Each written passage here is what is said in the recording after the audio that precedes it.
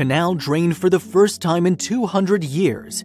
After they find this, the cops are immediately called. A crowd is gathered on a cloudy day to observe what's going on at the Canal Saint-Martin in Paris. Everyone was unable to take their gaze away from the scene unfolding in front of them. They all wanted to see the murky waters recede as the authorities drained the river. What had been lurking in the canal's waters all this time? They discovered things about the canal after 2 centuries that they hadn't anticipated in the least. What did they find down there exactly? As the murky waters receded, the authorities took a look. It's not every day you discover the secrets of the ocean's depths. As the building's floor became visible, residents learned about a new chapter in the city's history. Let's just say none of them expected to come across what they did. The canal is 4.5 kilometers in length and built after Napoleon Bonaparte gave his approval to the project. It was built primarily to provide safe drinking water to Paris's 550,000 residents. However, he was well aware that the population would almost certainly continue to grow in the future. Furthermore, Napoleon hoped that access to clean water would help control the city's health issues. Back then, there were numerous reports of cholera and dysentery. The Canal Saint-Martin encircles the city for nearly 3 miles. It also delivered food and building materials to Parisians all over the city at the time. 2 canals were built with the same purpose in the decades that followed. The Canal Saint-Denis and the Canal de l'Ourcq were built by the authorities. The latter was 3.4 meters wide and 108 kilometers long. It ran from Port-au-Perche to Bassin de la Villette, where it joined the Canal Saint-Martin. It's best if you remember they're all a few hundred years old. The Canal Saint-Martin is the most well-known of the 3. From the Bassin de l'Arsenal to the Place de la Bastille, it ran beneath the ground. Many people are familiar with the latter as the site of pivotal events during the French Revolution, which took place from 1789 to 1799. This was the scene of an unexpected attack on the prison. As you can see, it was a long and illustrious history. It was for this reason people were eager to see what lay beneath the surface. The canal is now a popular hangout for both locals and tourists. Young Parisians frequently congregate on the banks of the Seine and in the nearby cafes. Tourists, on the other hand, prefer to photograph landmarks and bridge. But why did the authorities decide to drain the water from it in the first place? The canal has certainly seen a lot of changes in 2 centuries of existence. Every 10 to 15 years, authorities attempt to empty it. They'd get rid of everything accumulated at the bottom. This was not, however, a routine cleanup. What was about it that was different? Paris, also known as the City of Light, hides many big secrets. The murky waters of this canal obscured some of them. What lay beneath the beloved Canal Saint-Martin piqued the interest of Parisians. The draining operation was being observed from afar, and what would they find if they went there? The canal was drained for the first time in 2001. They were able to remove over 40 tons of waste from the water at the time. Bullets, bombshells, and gold pennies from the First World War were among the fascinating finds. Not only that, but they also discovered a car from the same period. It's been a long time since that happened. What else might they come across in the water? The massive task of draining the canal began. It would take 3 months to remove approximately 3 million cubic feet of water. Although the city had to spend more than $10 million on this, it was necessary. The crowd was eager to find out what had been hidden this entire time. They drained the canal's remaining water on January 7th. After 15 years, the waterway's secrets were finally being revealed. The bridges attracted people from all walks of life who wanted to look into what the authorities had discovered. Curiosity was killing everyone. It had to have been a huge occasion. After all, it's not every day that you get to see the Canal Saint-Martin without any water. People couldn't believe what they were witnessing. The sight of the canal's bottom was surreal. They were all curious about what was on the canal's floor.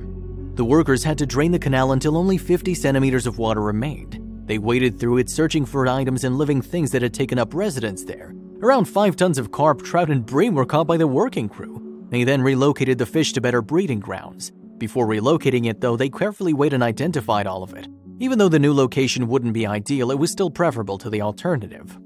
Various common objects found their way into the water's depths. Among other things, there were bicycles. They turned out to be from the city's Vélib car-sharing system.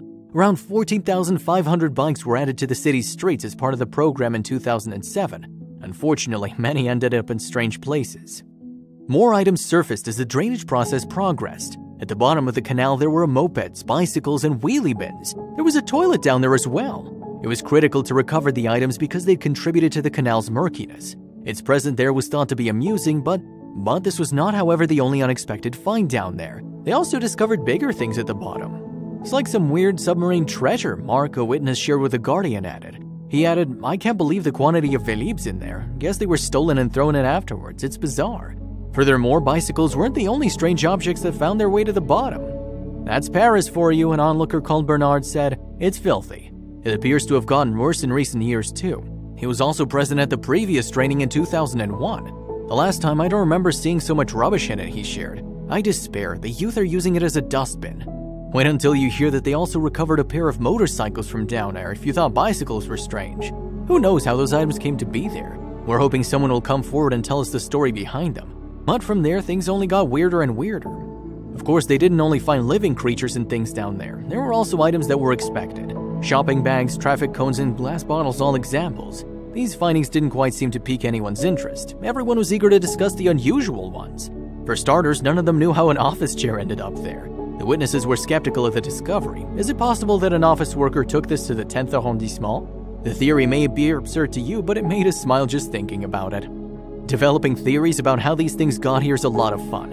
Another interesting item emerged from beneath the murkiness as they drained the water even more. At the canal's bottom, they discovered a rather revolting suitcase. Another odd item that has people scratching their heads is this one. This traffic cone had no choice but to be retrieved from the canal's base by a crew member. Who could have placed it there? We're betting on a vandal who felt compelled to dispose of the evidence as soon as possible.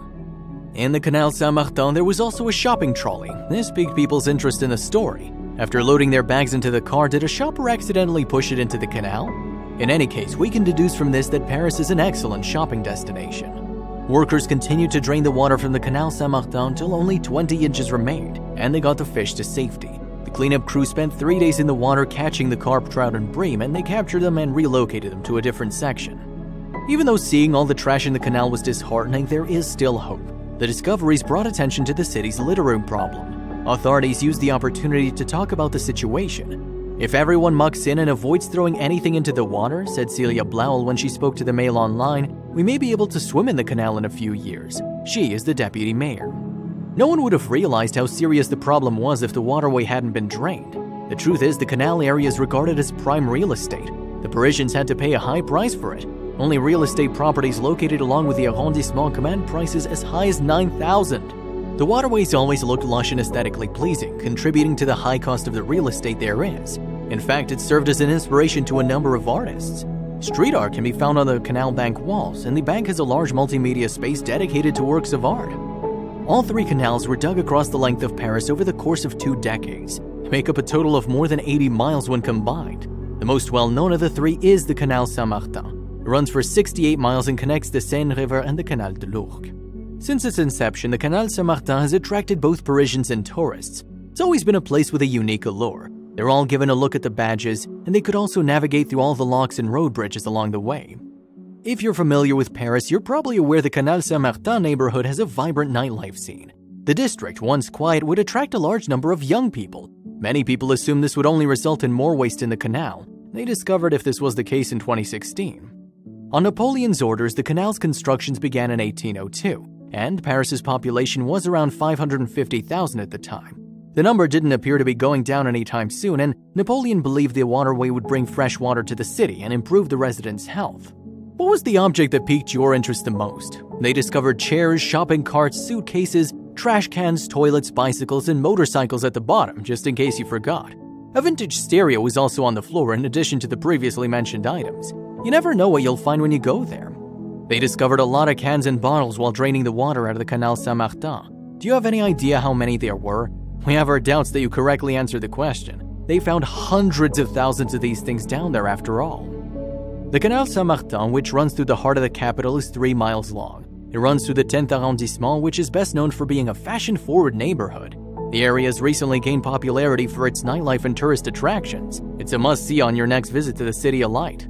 More and more items were unearthed and discovered in the murky waters as crowds gathered by the canal to get a good look at what was going on.